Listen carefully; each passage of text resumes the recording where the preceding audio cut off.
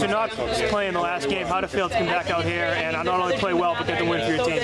I think it felt good. Got up for goalie session the other day and pulled dry lane today before the game. So I started out play for the girls and having them just kind of. And I asked Scott Natalie the same question.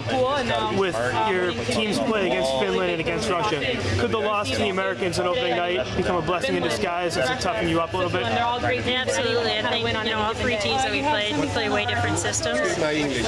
So it's been adjusting to those different systems, and I think we've gotten better every single game. Got a couple gritty goals today. We're going to have to play hard if we do meet the Americans again and get some ugly goals. So it's good that we got through that today, and looking forward to the next matchup.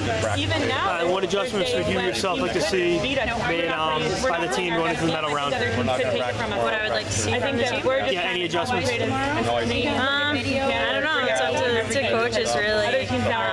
I just kind of try to talk to my players back there, give them direction behind the net, play the puck as well as I can, and try to keep them out of our net. So it's pretty simple on my part.